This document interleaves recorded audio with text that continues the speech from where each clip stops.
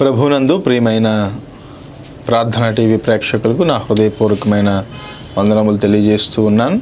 ఈ రీతిగా ప్రక్షాళన అనేటువంటి టీవీ కార్యక్రమం ద్వారా మరొకసారి మిమ్మల్ని కలుసుకునేటువంటి భాగ్యంలో దేవుడు నాకు అనుగ్రహించినందుకు దేవునికి నేను ఎంతగానో రుణస్తుడై ఉన్నాను. పోయిన వారము మనము దేవుని సన్నిధిలో ప్రార్థించినప్పుడు దేవుని దయ కొరకు ఎలాగున ప్రార్థించాలో మనం చూసాం. దానినే మరొకసారి కొన్ని విషయాలు మనము కొనసాగించుకుందాం. దేవుని దయ కొరకు మన ప్రార్థనలో ఎలాగున మనం ప్రార్థించాలో మోషే భక్తుడు చేసేటువంటి ఆ ప్రార్థనను మరొక ప్రార్థనను నేను మీ ఎదుట ఉంచాలని ఆశపడుతూ ఉన్నాను. నిర్గమాకాండము 34వ అధ్యాయము 9వ వచనం.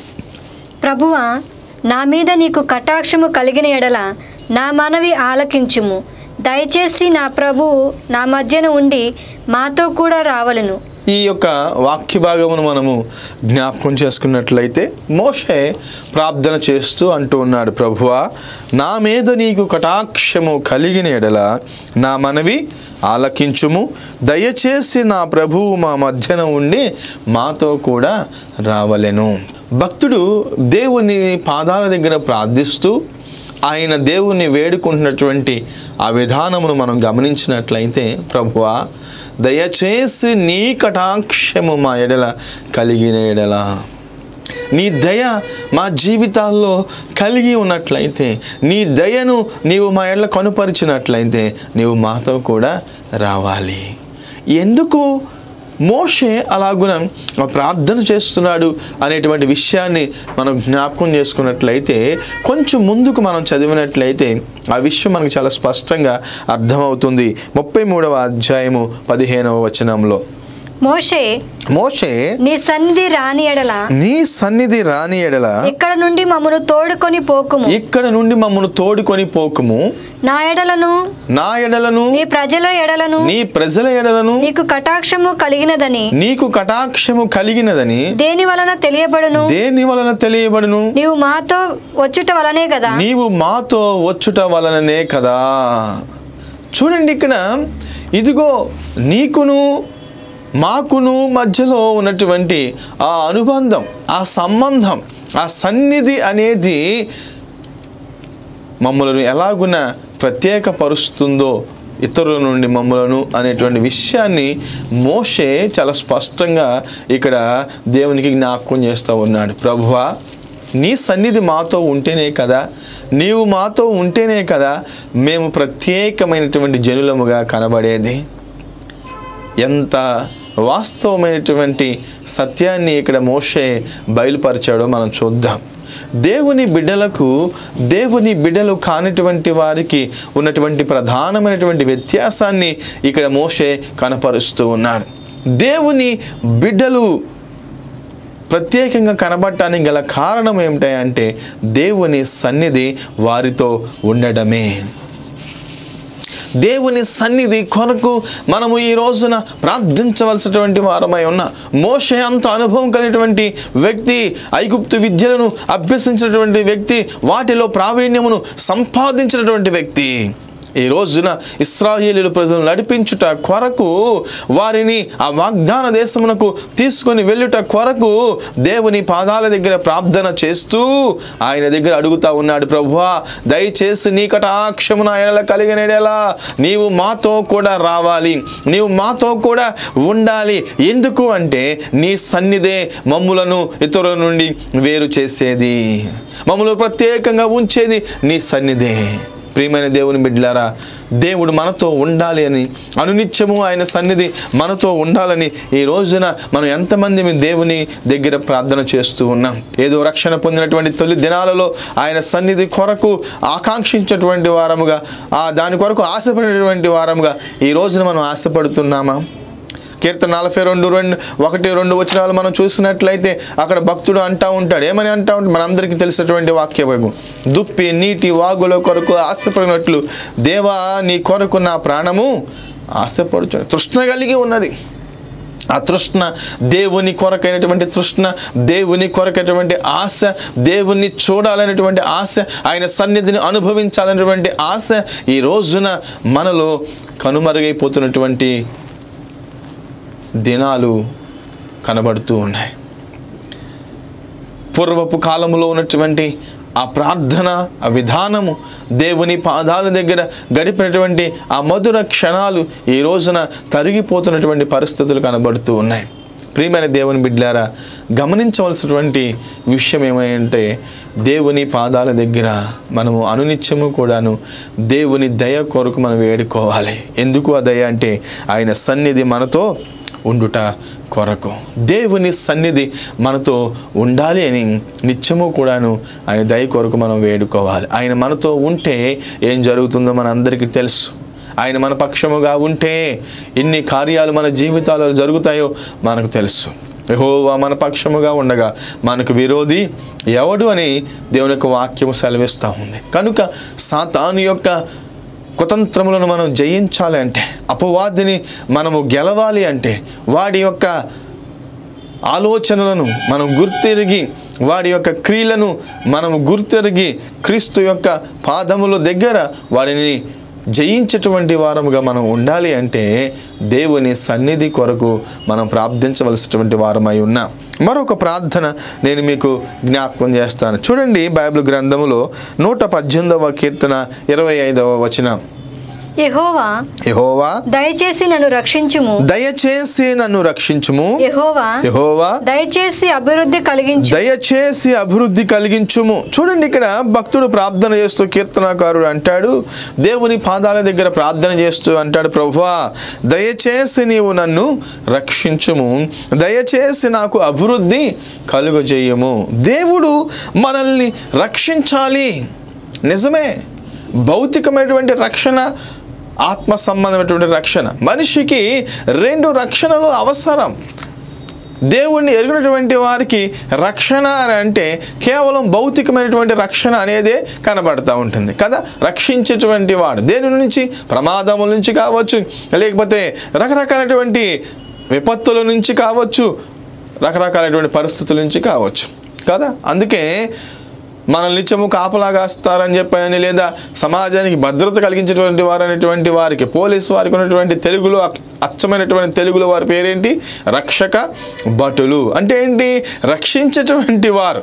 భౌతికమైనటువంటి రక్షణ, వారు ప్రజలకు రక్షణ కల్పించేటువంటి వారుగా ఉన్నారు. ఎలాగున భౌతికమైనటువంటి ఆ విధానంలో రక్షణ అంటే ప్రమాదము నుంచి కాపాడటము, ప్రమాదం నుంచి తప్పించటము. అలాగే ఆధ్యాత్మికమైనటువంటి విషయంలో ఆత్మ రక్షణ గురించి మనం ఆలోచన చేసినట్లయితే మన ఆత్మను నరకము నుంచి రక్షించటము, మన ఆత్మను పాపము నుంచి తప్పించటం, మన ఆత్మ పాప విమోచనము కలిగించటం. ప్రియమైన దేవుని బిడ్డలారా, ఈ 2 కూడాను మనిషికి చాలా అవసరమై ఉన్నది. ఆధ్యాత్మికమైనటువంటి రక్షణ లేదా ఆత్మరక్షణ, అలాగే భౌతికమైనటువంటి రక్షణ లేదా శరీర రక్షణ. 2 రక్షణలు మనిషికి అవసరం. ఎందుకంటే ఒకదానితో ఒకటి ముడిపెట్టబడి ఉన్నది. ఈ 2 రక్షణలు కలిగి లేకపోతే మనిషి యొక్క జీవితము 2వ మరణాన్ని ఎదుర్కోవాల్సి వస్తుంది. భక్తుడు ప్రార్థన చేస్తుంటాడు, ప్రభువా దయచేసి నన్ను రక్షించుము. ఇక్కడ భౌతికమైనటువంటి రక్షణ గురించి ఈయన వేడుకుంటున్నప్పటికీ కూడాను ఆధ్యాత్మికమైనటువంటి రక్షణను అంతర్లీనంగా అతను కోరుకుంటున్న విధానము మనకు అక్కడ కనబడుతూ ఉంది. అలాగే ఆయన ప్రార్థన చేస్తుంటాడు, దయచేసి నాకు అభివృద్ధిని కలుగచేయి. అభివృద్ధిని కాంక్షించినటువంటి వారు ఎవరు ఉండరు, అభివృద్ధిని కోరుకోనటువంటి వారు ఎవరు ఉండరు. అందరూ అభివృద్ధి చెందాలనే అనుకుంటారు. ఎందుకంటే పుట్టిన ప్రతి ఒక్క ప్రాణి కూడాను ఎదగకపోతే, అభివృద్ధి చెందకపోతే, వాటి యొక్క పరిణామ ప్రక్రియ సరిగా జరగకపోతే, అది ఎదుగుదల లేనిదిగా ఉంటే అది ఎంతో తీవ్రమైనటువంటి నిరాశను వారికి కలుగజేస్తూ ఉంటుంది. చాలాసార్లు మనుషులు అభివృద్ధి చెందనందువలన, దానివల్ల కలిగేటువంటి ఆ సైడ్ ఎఫెక్ట్స్ వలన చాలామంది ఆత్మహత్యలు చేసుకునేటువంటి సందర్భాలు కూడా మనం చూస్తూ ఉంటాం.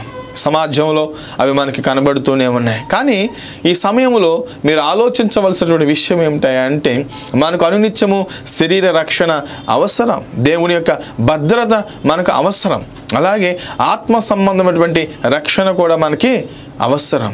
దాని కొరకు దేవుని సన్నిధిలో మనం వేడుకోవాలి. దయచేసి ప్రభువా నన్ను రక్షించు, దయచేసి నాకు అభివృద్ధిని కలుగజేయి అని మనము ప్రార్థించేటువంటి వారముగా ఉండాలి. అన్ని విషయాల్లో అభివృద్ధి. వేటిలో అభివృద్ధి? భౌతికంగా మనం ఎలా అభివృద్ధి కాంక్షిస్తూ ఉన్నామో ఆధ్యాత్మికంగా కూడా మనం అలాంటి అభివృద్ధిని కాంక్షించేటువంటి వారముగా ఉండాలి. శారీరకంగా మనం పుట్టిన వాళ్ళము చదువుకోవాలి, ఎదగాలి, ఉద్యోగాన్ని సంపాదించుకోవాలి, వివాహం చేసుకోవాలి, మరలా పిల్లల్ని కనాలి, అలాగే వారి యొక్క అభివృద్ధిని మనం చూడాలి. ఇలాగున అభివృద్ధి మనం చూసినట్లయితే పుట్టినటువంటి ప్రాణి ఎదగడం అనేది మనకు కనబడుతుంటుంది భౌతికంగా. మరి ఆధ్యాత్మికంగా రక్షించబడినటువంటి వ్యక్తి, పుట్టినటువంటి వ్యక్తి పౌలు అంటాడు, ఇంకను మీరు చిన్న పిల్లలై ఉన్నారు అని చెప్పాను. మీరు ఇంకా మాంసం తినవలసినటువంటి వారుగా ఉన్నారు, కానీ ఇంకను మీరు చిన్న పిల్లల వలె పాలు తాగేవారిగా ఉన్నారు అనేటువంటి విషయాన్ని అక్కడ అపోస్తలుడైన పౌలు గారు మాట్లాడుతూ ఉంటాడు. నిజమే, ఆధ్యాత్మికమైనటువంటి అభివృద్ధిని లేనటువంటి సమయము మనం కలిగి ఉన్నామేమో ఒకసారి పరిశీలన చేసుకోవాల్సినటువంటి అవసరత ఎంతైనా ఉంది. ఆధ్యాత్మిక అభివృద్ధి అంటే ఈ రోజున చాలామంది భౌతికమైనటువంటి అభివృద్ధిని ఆధ్యాత్మికమైన అభివృద్ధిగా చూపిస్తున్నారు. భౌతికమైన ఆశీర్వాదాలను వారి ఆత్మీయ ఆశీర్వాదాలుగా చూపిస్తూ ఉన్నారు. అసలు ఏంటి నిజమైన అభివృద్ధి అని అంటే మానవ జీవితంలో ఆత్మ సంబంధమైనటువంటి ఫలము కావాలి. ఒక విశ్వాస జీవితంలో ఆత్మ సంబంధమైనటువంటి ఫలము కావాలి. ఆత్మ సంబంధమైనటువంటి ఫలము కలిగినప్పుడు మాత్రమే అది అభివృద్ధికి సూచనగా మనకు కనబడుతూ ఉంటుంది. ఆత్మ సంబంధమైన ఫలములో 9 లక్షణాలు ఉంటాయి. గలతీయులకు రాసిన పత్రిక 5వ అధ్యాయం 22వ వచనములో మనకి చాలా స్పష్టంగా అది కనబడుతూ ఉంటుంది. ఆ 9 లక్షణాలు మన జీవితంలో మనం కలిగి లేకపోతే మన ఆత్మలో మనం అభివృద్ధి చెందినట్లు కానే కాదు. ఆత్మ వరములు వేరు, ఆత్మ ఫలము వేరు. ఆత్మ వరములు దేవుడు అనుగ్రహించేటువంటి బహుమానాలు, అవి అందరికీ దేవుడు అనుగ్రహిస్తాడు. కానీ ఆత్మ ఫలము మన యొక్క ప్రవర్తన ద్వారా, మన యొక్క జీవిత విధానము ద్వారా మనం సొంతం చేసుకునేది. మనం ఆత్మలో అభివృద్ధి చెందిన కొలది అది కలుగుతూ ఉంటుంది. కనుక దేవుని సన్నిధిలో మనము ఇలాగున ప్రార్థించవలసినటువంటి వారమై ఉన్నాం. ప్రభువా దయచేసి నన్ను రక్షించుము, దయచేసి నాకు అభివృద్ధి కలుగు చేయము. మరొక ప్రార్థన మీద నేను ఉంచాలని ఆశపడుతూ ఉన్నాను. చూడండి, న్యాయాధిపతుల గ్రంథం 16వ అధ్యాయము 28వ వచనం. అప్పుడు సంసోను, యెహోవా ప్రభువా దయచేసి నన్ను జ్ఞాపకము చేసుకొనుము. దేవా దయచేసి ఈసారి మాత్రమే నన్ను బలపరచుము. చాలు. చూడండి, ఇక్కడ ఈ వాక్య భాగాన్ని జ్ఞాపకం చేసుకున్నట్లయితే సంసోను జీవితము గురించి మనందరికీ బాగా పరిచయమే. దేవుడు సంసోనును ఒక ప్రత్యేకమైనటువంటి ఉద్దేశము కొరకు ఆయన నిర్మించి ఉన్నాడు. ఇశ్రాయేలు జనాంగమును శత్రువుల నుంచి రక్షించుట కొరకు, ఇశ్రాయేలు జనాంగమునకు విడుదలను అనుగ్రహించుట కొరకు దేవుడు సంసోనును ఏర్పాటు చేసుకున్నాడు. అలాంటి బలవంతుడు భూమి మీద అంతవరకు పుట్టలేదు, ఆ తర్వాత ఇంకా పుట్టనే లేదు, ఇంకా పుట్టడు కూడా. అంతటి బలమును సంసోనుకు దేవుడు అనుగ్రహించి ఉన్నాడు. ఒక ప్రత్యేకమైన ఉద్దేశము కొరకు దేవుడు సంసోనుని ఏర్పాటు చేసుకున్నాడు. కానీ సంసోను దేవుని మాట వినకుండా శరీర ఆశను అనుసరించి దేవుని యొక్క ఉద్దేశమును మరచినటువంటి వాడై తన ఇష్టానుసారంగా తను జీవించాడు. అందువలన తన బలాన్ని తను పోగొట్టుకున్నాడు. శత్రువు చేతికి చిక్కాడు. అతని 2 కళ్ళు ఊడబెక్కబడ్డాయి. అతను గుడ్డివాడయ్యాడు. ఒక ఎద్దు గానుగును విసిరినట్లుగా అతడు ఒక ఎద్దులాగా అక్కడ గానుగును తిప్పాడు. ఆ తర్వాత అతడు ఒక దేవాలయంలో ఒక స్తంభానికి కట్టివేయబడ్డాడు. మరికొద్ది క్షణాల్లో అతనిని బలి ఇవ్వబోతూ ఉన్నాడు. అలాంటి పరిస్థితుల్లో దేవుని సన్నిధిలో ప్రార్థన చేస్తూ ఉన్నాడు సంసోను. ప్రభువా దయచేసి ఒక్కసారి నీవు నన్ను జ్ఞాపకం చేసుకో, దయచేసి ఈసారికి నాకు బలమును దయచేయి. దేవుడు సంసోను ప్రార్థన ఆలకించి సంసోనికి దేవుడు బలాన్ని దయచేశాడు. ఆ బలముతో అతడు ఆ దేవాలయమును కూల్చివేశాడు. జరిగిన సంఘటన మనం ఆలోచన చేసినట్లయితే సంసోను తన జీవితం అంతటిలో సంహరించిన శత్రువుల కంటే ఆ ఒక్కరోజు సంహరించినటువంటి శత్రువుల సంఖ్య ఎక్కువ. ఈ రోజున చాలామంది దేవుడు మనకు అనుగ్రహించేటువంటి ఆ బలమును కోల్పోయినటువంటి వారముగా, బలహీనులముగా జీవిస్తున్నటువంటి పరిస్థితులు మనకు కనబడుతూ ఉన్నాయి. సంసోను జీవిత విధానము వేరు అని మనం చాలాసార్లు అనుకుంటాం. దీన్ని ఆధ్యాత్మికంగా మనం అన్వయించుకున్నట్లయితే దేవుడు మనల్ని ఆధ్యాత్మికమైన బలవంతులుగా జీవించడం కొరకే ఈ లోకంలో మనల్ని ఏర్పాటు చేసుకున్నాడు, ఎన్నుకున్నాడు. శత్రువు యొక్క కోటను నాశనము చేయటానికి, శత్రువు యొక్క రాజ్యమును కూల్చి దేవుని యొక్క రాజ్యమును కట్టడానికి దేవుడు ప్రతి విశ్వాసిని ఏర్పాటు చేసుకొని ప్రతి విశ్వాసకి కూడాను దేవుడు విశ్వాసం అనేటువంటి ఆ బలాన్ని అనుగ్రహించి ఉన్నాడు. కానీ చాలామంది మనము ఈ రోజున దేవుడు అనుగ్రహించినటువంటి ఆ బలం యొక్క విలువేంటో గుర్తెరగక దాన్ని మనము పోగొట్టుకున్నటువంటి వారముగా, బలహీనులముగా దేవుని సన్నిధిలో మనము కనబడుతూ ఉన్నాం. అందుకే పూర్వకాలంలో మనందరికీ బాగా పరిచయమైనటువంటి పాట నడిపించు నానావ అనేటువంటి పాటలో భక్తుడు ఒక మంచి వచనాన్ని పెట్టాడు. ప్రపంచ నటలలో ప్రావీణ్యమునుంది, పలుహీనుడినై ఇప్పుడు పాటింతు నీ మాట అని చెప్పని ఒక వచనము ఆ పాటలో ఉంటూ ఉంటుంది.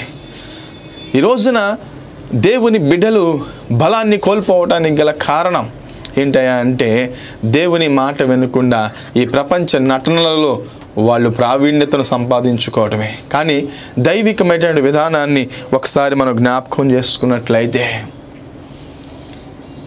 ప్రభువా దయచేసి నా బలహీనతల్లో నాకు బలాన్ని ప్రసాదించు, ఇదిగో మరలా తిరిగి నన్ను నీ కొరకు వాడుకో, నన్ను నీ కొరకు నిలబెట్టుకో అని ప్రార్థన చేయవలసినటువంటి అవసరత ప్రతి విశ్వాసికి ఉంది. ఎందుకంటే సాతానుడు ఎప్పటికప్పుడు మనల్ని బలహీనలు చేయడానికి ఏదో రకమైనటువంటి కుట్రలను వాడు పన్నుతూ ఉంటాడు. కానీ ప్రియమైన దేవుని బిడ్డలారా గమనించండి, దైవికమైనటువంటి విధానంలో మనం ఆలోచన చేసినట్లయితే, ఇక్కడ దేవుని యొక్క వాక్యాన్ని మనం గమనించినట్లయితే, చెప్పినటువంటి ఆ మాటను మనం ఆలోచన చేసినట్లయితే చూడండి, దేవుడు అక్కడ సంసోనును జ్ఞాపకం చేసుకొని దేవుడు బలాన్ని అనుగ్రహించాడు. దేవుడు ఒక వ్యక్తిని జ్ఞాపకం చేసుకోవటం అంటే మామూలు విషయము కాదు. చాలాసార్లు ఈ జ్ఞాపకం చేసుకోవటం అనేది మనకు కొంచెం చిన్నగా కనబడుతూ ఉంటుంది. కానీ బైబిల్ గ్రంథంలో ఈ జ్ఞాపకం చేసుకోవటం అనేది చాలా ప్రత్యేకమైనటువంటి సందర్భాలలో ఉపయోగపడింది, అలాగున వాడటం జరిగింది. కావాలంటే చూడండి, కొన్ని విషయాలు నేను మీకు తెలియజేస్తాను. ఆదికాండము 8వ అధ్యాయము 1వ వచనములో మనం చూసినట్లయితే, దేవుడు నోవాహును అతనితో కూడా ఓడలోనున్న సమస్త జంతువులను సమస్త పశువులను జ్ఞాపకము చేసుకొనెను. దేవుడు భూమి మీద వాయువు విసురునట్లు చేయుట వలన నీళ్లు తగ్గిపోయేను. చూసారా, ఇక్కడ ఈ మాట మనం చూసినట్లయితే దేవుడు నోవాహును అతనితో కూడా ఓడలో ఉన్న సమస్త జంతువులను సమస్త పశువులు జ్ఞాపకము చేసుకొనేను.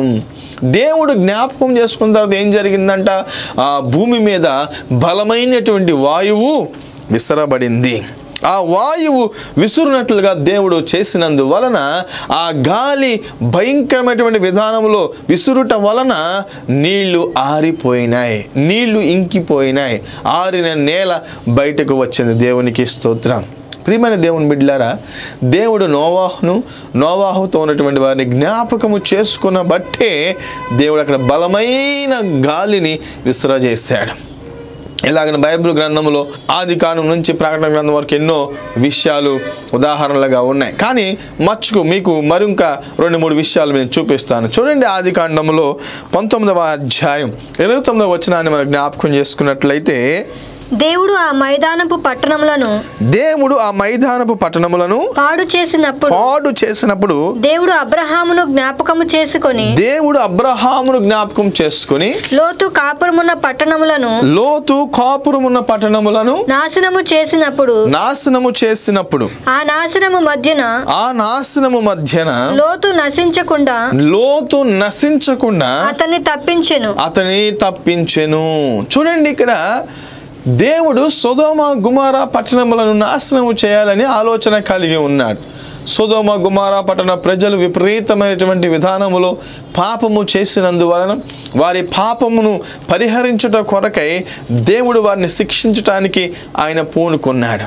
కానీ అలాంటి సమయంలో ఆ సొదొమ గొమొర్రా పట్టణంలో ఉన్నటువంటి నివసిస్తున్నటువంటి లోతును దేవుడు తప్పించడానికి గల కారణం ఏంటి అంటే దేవుడు అబ్రహామును జ్ఞాపకము చేసుకున్నాడు.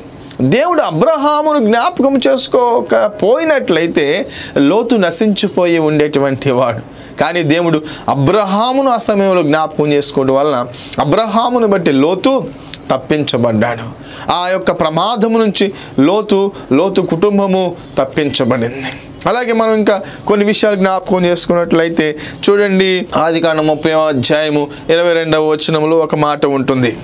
దేవుడు రాహేలును జ్ఞాపకం చేసుకొని ఆమె మనవి విని ఆమె గర్భము తెరచెను. చాలా స్పష్టంగా ఇక్కడ రాయబడి, దేవుడు రాహేలును జ్ఞాపకము చేసుకొని, దేవుడు రాహేలును జ్ఞాపకం చేసుకున్నట్టు బట్టి దేవుడు అక్కడ ఆమె మనవి విని ఆమె గర్భము తెరచాడు. అలాగే మొదటి సమూయేలు గ్రంథములో మొదటి అధ్యాయం 19వ వచనాన్ని కూడా మనం చూసినట్లయితే, తర్వాత వారు ఉదయమందు వేగిరమై లేచి యెహోవాకు మొక్కి తిరిగి రామాలోని తమ ఇంటికి వచ్చిరి. అంతట ఎల్కానా తన భార్యకు హన్నాను కూడెను. యెహోవా ఆమెను జ్ఞాపకము చేసుకొనెను. అందువలన ఆమె గర్భము ధరించింది. దేవునికి స్తోత్రం. చాలా సంవత్సరాలు హన్నా పిల్లలు లేనటువంటి ఆమెగా గొడ్రాలుగా ఉండిపోయింది. చాలా అవమానాన్ని ఆమె ఎదుర్కొంది. చాలా చేదరింపులు చిత్కారములను ఆమె భరించింది. ఆమె తన యొక్క వేదనను, తన యొక్క బాధను అంతా కూడా దేవుని సన్నిధిలో వ్యక్తపరిచింది. ఆమె ఏడుస్తూ ఎంతగా రోధించిందో బైబిల్ గ్రంథంలో చాలా స్పష్టంగా వివరించబడి ఉన్నది. అలాగున ఆమె దేవుని సన్నిధిలో ఏడ్చి ప్రార్థన చేసినటువంటి ఆ విధానమును దేవుడు జ్ఞాపకం చేసుకున్నాడు. యెహోవా ఆమెను జ్ఞాపకం చేసుకున్నందువలన ఆమె గర్భము ధరించింది అన్నటువంటి విషయము అక్కడ రాయబడి. ఎలాగున ఉదాహరణలు చాలా బైబిల్ గ్రంథంలో ఉన్నాయి, కానీ కొన్ని మాత్రమే నేను మీ ఎదుట ఉంచాను. దేవుడు ఒక వ్యక్తిని జ్ఞాపకం చేసుకుంటే అద్భుతమైనటువంటి విషయాలు జరుగుతాయి. కనుక ఇక్కడ సంసోను దేవుని సన్నిధిలో ఆయన ప్రార్థన చేసిన, ప్రభువా దయచేసి ఈ ఒక్కసారికి నువ్వు నన్ను జ్ఞాపకము చేసుకో, నాకు తిరిగి నా బలాన్ని ప్రసాదించు. ప్రియమైన దేవుని బిడ్డలారా, దేవుని చేత మనము జ్ఞాపకం చేసుకోబడేటువంటి వారముగా మనం ఉండాలి. అలాగా ప్రార్థించేటువంటి వారముగా మనం ఉండాలి. మరొక ప్రార్థన మీ ఎదుట ఉంచి నేను ముగిస్తాను. చూడండి, 2వ సమూయేలు గ్రంథము 7వ అధ్యాయము 29వ వచనం. దయచేసి నీ దాసుడనైన నా కుటుంబము నిత్యము నీ సన్నిధిని ఉండునట్లుగా దానిని ఆశీర్వదించుము. భక్తుడు ఇక్కడ ప్రార్థన చేస్తూ అంటున్నాడు, ప్రభువా దయచేసి నీ దాసునైనటువంటి నా కుటుంబము నిత్యము నీ సన్నిధిని ఉండునట్లుగా దాన్ని ఆశీర్వదించుము. ఏంటి నిజమైన ఆశీర్వాదము? ఈ రోజున ఆశీర్వాదములు అని చెప్పనని ప్రకటనలు మనకు కనబడుతూ ఉన్నాయి. ఆ ప్రకటనలు చూసి విశ్వాసులు దేవుని యొక్క వాక్య సత్యమును గుర్తెరగక కేవలము భౌతికమైన ఆశీర్వాదాల కొరకే పరుగులెత్తుతూ ఉన్నారు. ఎటు పరిగెత్తుతున్నారో కూడా వారికే తెలియట్లేదు. ఎక్కడ ఆఫర్ ఉంటే అక్కడికి సూపర్ మార్కెట్కి ప్రజలు పరిగెత్తున్నట్లుగా, ఎక్కడ ఆశీర్వాదం అన్న మాట వినపడితే చాలు అక్కడ పరిగెత్తుతున్నటువంటి పరిస్థితులు ఈ రోజున కనబడుతూ ఉన్నాయి. ప్రియమైన దేవుని బిడ్డలారా, దయచేసి ఇక్కడ మీరు నన్ను అపార్థం చేసుకోవద్దు. ఆశీర్వాదాలకి నేనేమి వ్యతిరేకం కాదు. భౌతికమైన ఆశీర్వాదాలను దేవుడు ఖచ్చితంగా ఇస్తాడు. అంతకంటే ముఖ్యంగా ఆత్మ సంబంధమైన ఆశీర్వాదాలను దేవుడు మనకి అనుగ్రహిస్తాడు. వాటిని మనం కోరుకునేటువంటి వారంగా మనం ఉండాలి. అయితే ఇక్కడ ఒక్క చిన్న విషయం నేను మీకు తెలియజేస్తాను. నిజమైన ఆశీర్వాదం అంటే ఏంటయ్యా అంటే, చూడండి ఇక్కడ భక్తుడు అంటూ ఉన్నాడు, దేవుని ప్రార్థన చేస్తున్నాడు, ప్రభువా దయచేసి నా కుటుంబం అంతా నిత్యము నీ సన్నిధిలో ఉన్నట్లుగా దానిని ఆశీర్వదించు. ఏంటి నిజమైన ఆశీర్వాదం అంటే, మన కుటుంబం అంతా ఎక్కడ ఉండాలి? దేవుని సన్నిధిలో ఉండాలి. మన కుటుంబం అంతా రక్షణ పొందుకోవాలి. రక్షణ పొందుకోవడం మాత్రం కాదు, నిత్యము అనేటువంటి మాట ఇక్కడ రాయబడి ఉంది.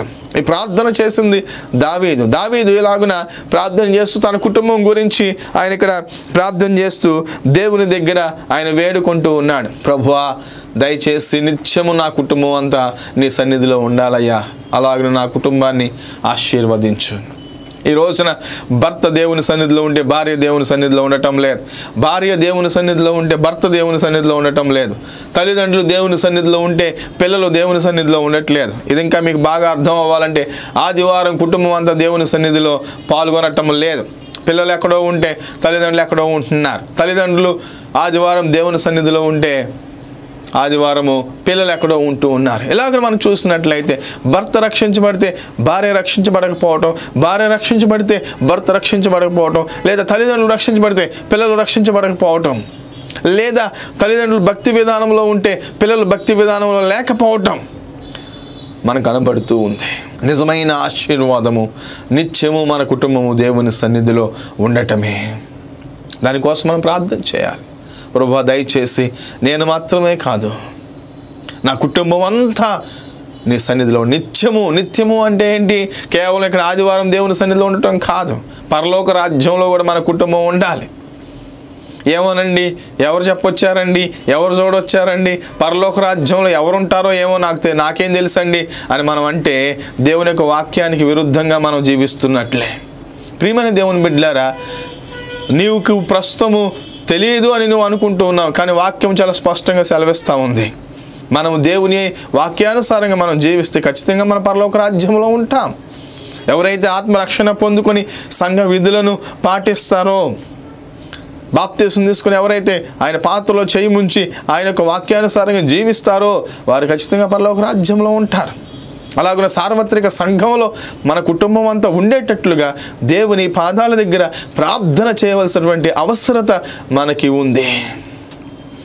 పరలోక రాజ్యంలో నువ్వు ఉండి నీ భర్త లేకపోతే, నీ భర్త ఉండి నీ పిల్లలు లేకపోతే, నీ పిల్లలుండి నువ్వు లేకపోతే, ఇలాగ మనం గమనించుకుంటూ వెళ్ళినట్లయితే అనేక రకమైనటువంటి పరిస్థితులు మనకి కనబడుతూ ఉన్నాయి. కనుక మన కుటుంబం అంతా దేవుని పాదాల దగ్గర గడిపేటువంటి కుటుంబంగా, ఇక్కడ మాత్రమే చర్చికి వెళ్ళేటువంటి కుటుంబంగా ఉండటం కాదు, ఇక్కడ మాత్రమే భక్తి జీవితమును జీవించేటువంటి వారు ఉండటం కాదు, ఎక్కడ ఉండాలి? పరలోక రాజ్యంలో కూడా ఉండాలి. అదే నిజమైనటువంటి ఆశీర్వాదం. దాని కొరకు ప్రయత్నం చేయండి. కుటుంబం అంతా నిత్యము దేవుని సన్నిధిలో ఉండాలని ప్రార్థన చేయండి. ప్రభువా, దయచేసి, ఇది ఇక్కడ దావీదు ప్రార్థన చేసినట్లుగా నీవు కూడా ప్రార్థన చేయాలి. దయచేసి ప్రభువా, నిత్యము నా కుటుంబం నీ సన్నిధిలో ఉండినట్లుగా దాన్ని ఆశీర్వదించు నాయన అని చెప్పని ప్రార్థన చేసే వ్యక్తిగా ఉండాలి. కనుక ఈ సమయంలో నేను ముగిస్తూ ఉన్నాను. దయచేసి దేవుని మీరు వేడుకొనండి. ఆయన యొక్క సన్నిధి మీతో ఉండినట్లుగా, ఆయన యొక్క తోడు మీకు ఉండినట్లుగా, ఆయన రక్షణ అభివృద్ధి మీ జీవితంలో కలుగునట్లుగా, ఆయన మిమ్మల్ని జ్ఞాపకం చేసుకుని ఆయన బలమును మీకు అనుగ్రహించినట్లుగా, దేవుని యొక్క సన్నిధిలో మీ కుటుంబము నిత్యము ఉండునట్లుగా ప్రార్థన చేయండి. అట్టి కృప దేవుడు మీకు అనుగ్రహించునుగాక. తలలు వంచండి, మోకరించి ప్రార్థన చేసుకుందాం.